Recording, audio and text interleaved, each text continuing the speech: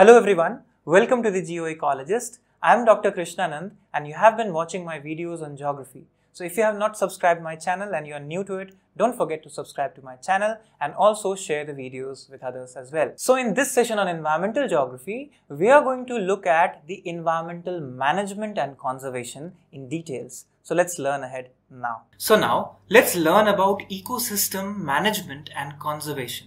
Now, in the previous lectures, remember we have already talked about various challenges, problems, issues related to ecosystem, environment, human influences, right? Imbalances of the system. Now, after the imbalances or the challenges or problems of management, it's time to understand the management efforts, the conservation efforts that is required to restore the balance to the system, right? So in ecosystem, we must understand this act of management. What is this? The management by direction or manipulation or change that can bring a balance, right? So there are two themes common to most of these definitions of ecosystem management, if you remember. One common theme is management should maintain or improve what? Ecosystems. So maintenance or improvement. There are two things. Maintenance is talking about whatever is a problem, just maintain it to that level. Don't let it increase. Keep it under that control, maintenance, right? But improvement is when you keep it under control, at the same time also try to improve the quality. So if not let it increase, at least leave it to the same level or reduce the levels of problems. That is important in management. The second part is ecosystem should provide a range of goods and services to current and future generations. It means we are talking about the longevity, right? We are talking about the continuation. We are talking about sustenance. So remember, the sustenance is the word here. Sustainable development is the basic concept when we talk about inter and intra-generational equity principles, right? So this is important in terms of these two important points here, that one is the maintenance and improvement. The other point is the continuation, the sustenance for longer time. That is important as a basic management principle of ecosystem. Now let's elaborate further more. So if you look into this word called conservation and the word called preservation, so what is the difference here? Let's understand this. So conservation concept typically attempts to make humans' relationship with environment sustainable while still extracting natural resources. So when we say we were conservative, we are conserving nature, it means it's not saying that we are not extracting anything. We are extracting from natural resources, but at a pace which is more sustainable. Then it is conservative, right? So conservationists do what? They typically support measures that reduce human use of natural resources. This is important point as the concept of 3 R's, right? Or if you say 4 R's, reduce, reuse, recycle, and also refuse unhealthy practices. So this is 4 R's if you take that, right? So reduce, reuse, recycle, and refuse to fall into the trap of wrong ecological, unethical practices. So this is beneficial for human beings, that we are extracting resources for our development, but also trying to reduce our load on environment at the same time. This is a conservationist approach, right? So ecosystem conservation approach is about this particular thing. So they would likely support a policy that gave tax refunds to people who installed solar panels. So if you have seen, people get subsidies or tax refunds in various countries because they use solar panels or they follow alternative energy. So that is one of the important aspects. But remember, not one that bans the construction of roads in national park.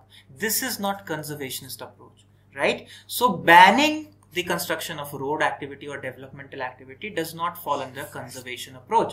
Conservation is also referring to people's choices, right? To consume less, like taking shorter showers or installing solar panels to reduce your water usage, right? To reduce your electricity consumption.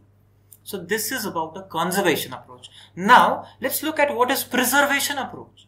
What is preservative here? So preservation typically refers to setting aside of areas of land. Remember, when we declare certain areas as this particular restricted area, that you cannot access it, you cannot do some construction, then it is this preservation approach. We are trying to preserve it, right? It should be human free from obvious marks of human influence like roads or fire pits or those sole human inhabitants or native people there, right? So this is a preservation approach. right? Conservation and preservation, two hands in terms of management approach, right? So like preservationists would like to support a policy that gave tax refunds to people who installed solar panels on their homes, but they would also support a policy that banned the construction of roads. So that is a difference between a conservationist and a preservationist. So remember these two differences that I have talked about in terms of conservation and preservation, because both of them hand in hand as a complementary factors are important for ecosystem management here, right? Now look at the need for environmental management. Why is it needed after all? Because something is there in terms of stress, something is there in terms of problem, there is some challenge that we have taken up. Unless that is there, some scarcity is there, or something as a challenge for management is there, there is no need for management. So here when we are saying that we need to manage environment, it means there are certain things that must follow. So what are those things? Environmental or natural resources are finite. They are not infinite. That is the first point. So we have finite resources. Then environment is also a closed system. It means it's not getting anything from outside, right? Whatever remains in the system keeps circulating in the same system, in the same loop. So if you have a problem, it will affect the entire system, keep affecting and recycling and again, right? So that is the thing. It is a closed system here. Then environment is a natural gift and thus a public property. Now this point has led it to lots of menace because we take it for granted at many times. People have taken it for granted that it's a public property, a natural gift. That's why we have stopped being careful about usage of water, natural abundant water. So what is the impact? Now the water comes in packaged drinking water. Why? Because we did not care about the natural water. Same thing happens to air. The normal breathable air is now getting polluted. So eventually people have to, use certain methods like air purifiers in their homes. Right? That is important. So this is where we're talking about a finite or closed system here, right? Human-induced environmental degradation is stretching the limits of ecological resilience here. The capacity to withstand, the natural capacity to give you a cushion for the amount of pollution is now getting filled to the brim, right? So when we say that the filling up of the river basin to the brim, to the top, and then flash flood happening, it's a similar situation. That nature gives us enough chances, right? And when the entire thing is full to the brim, it will outburst. So natural outbursts happen, natural environmental degradation happens. We have seen so many avalanches, landslide, floods, so many things happening, right? So this is a natural check that nature keeps doing on its own course, right? But remember, anthropogenic influence is where we are right now, the Anthropocene in terms of geological time scale as well. This is the time of human beings when they dominate on the entire earth. So things are not happening in terms of natural flow in geological time scale as it should be. They are happening in terms of human time. So we are more concerned about what is going to happen in next 30 years, in next 50 years, by the end of the century. This is what we are trying to look into. Right? So human beings are the major cause and are responsible for solutions as well. That's where management comes. That we are the cause, so we need to find the solutions.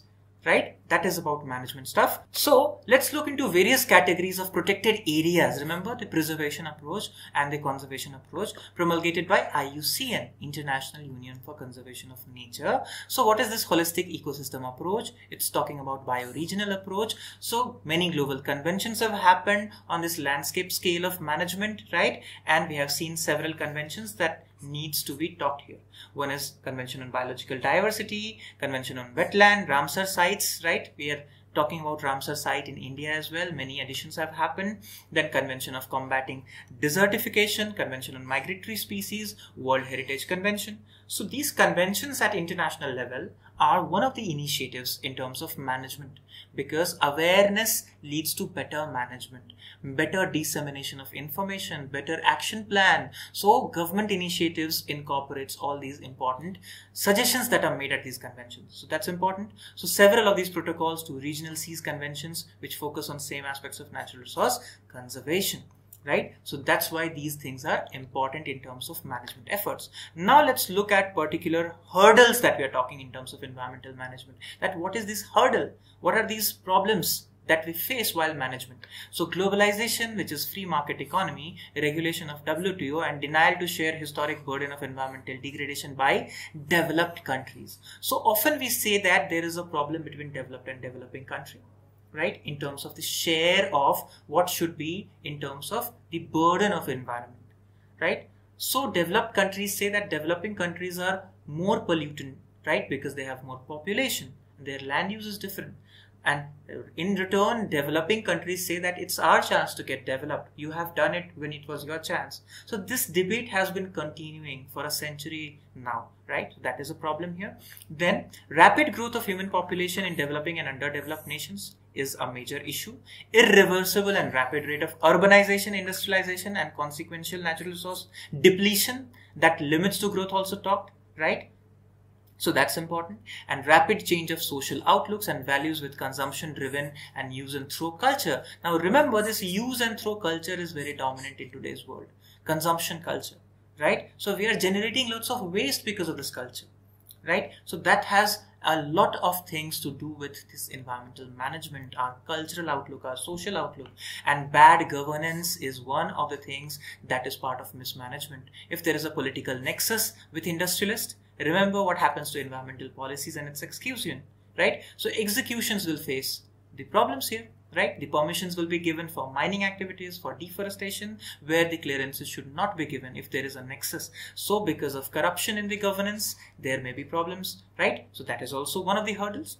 Then limitations in enforcing environmental laws and regulations because of some local community management issues in terms of local customs. Like if you go to some village and they worship a mountain, and if you want to say that, oh, this mountain is a source of mineral, then there will be a clash between community and government, right? So many places in this country, in the world, have faced certain problems. Social and religious impediments are the major hurdles at some places of management as well. So remember, environmental management, from the social to the economic to the environmental, it has all the facets, and that is where the entire management needs an integrated approach, right? So an ecosystem management has these steps if you want to look at, right? So there are certain steps. If you want to manage, you have to follow the steps. First of all, selection of an ecological meaningful unit. It means we need to define our unit, scale, area, ecoregion, landscape, watershed. Then we need to conduct an integrated assessment, right? So we need to look into terrestrial, aquatic, all those ecosystems. We need to socio-economic assessment as well, right? And then look into the report of the area. Unless we assess the area, assess the problems, know the challenges, how can we suggest the alternative solutions, right? So third step is to develop a range of management alternatives, right? So for example, if a community is dependent upon forest product and we say that don't cut the forest, so we must provide them with alternatives. How will they earn their livelihood? So that is when we talk about management alternatives, right? So desired future condition. Then we look into selecting an alternative and then implementing it. For example, if we are setting up a particular, say, handloom industry, or for that matter, a cottage industry, and we are providing opportunities, jobs to local villagers who were earlier dependent upon the forest produce. So then this alternative will save the forest ecosystem in that. That's important. And finally, also after that implementation, regular monitoring of these projects is important at the same time, right? So this is the entire stepwise analysis of an entire management process that needs to be followed, right? So there are certain components of ecosystem management here listed. You can read them one by one. You can pause the video here. For example, consideration of connections between different levels of biodiversity like genetics, species, population, ecosystem, landscape diversity. Inclusion of appropriate scales to include relevant ecological processes. Acceptance of human society as part of ecosystem, not as external. Remember this ecological principle that human being is as equal to any other species. This feeling is important here, right? Emulation of natural disturbance regimes in order to maintain biodiversity. Then maintenance of ecological integrity, that is important, right? Then consideration of appropriate time scales for the planning, Some planning can be done in few years, some can take a long term. That is important to recognize. And when we introduce some management practices, some experiments, we must understand its design, its inclusion of local communities, interagency coordination, and as well as communication with the society. So it's not some single agency's or government's role. It has to be an integrated approach of ecosystem management that will be effective. That's important to remember here. Then the conservation of ecological resources can be approached in different ways, and some examples through species preservation, that is protected areas declaration like geese, lions, right? Then rhinos in India. Assemblage protection, several species of plants and animals are preserved together in some habitats like Bharatpur Bird Sanctuary examples. So you can give other examples as well. Then you have certain habitat protection, right? In certain areas like national parks and bird sanctuaries, biosphere reserves we have created where you have a habitat protection unit, right? We protect habitat of particular species, and we'll be talk that in also in the paper 2 discussions when we talk about specific areas in India as well, right? In India chapters. So conservation of ecological resources are applied in different ways in preservation approach as well as conservation approach. It depends upon how we are integrated the entire system to understand and implement, right? That's important to remember here. And lastly, if you observe this particular diagram, this is coming from a AICTE report, All India Council for Technical Education, which released an Environmental Policy 2020. So if you look into this, this is an integrative approach which we are talking about. Plastics and environment was the theme. You see plastic pollution and all these things associated to it, right? So plastics and net zero emissions, biodegradability, plastic recycling, plastic waste management, plastic pollution, plastic reduction and replacement.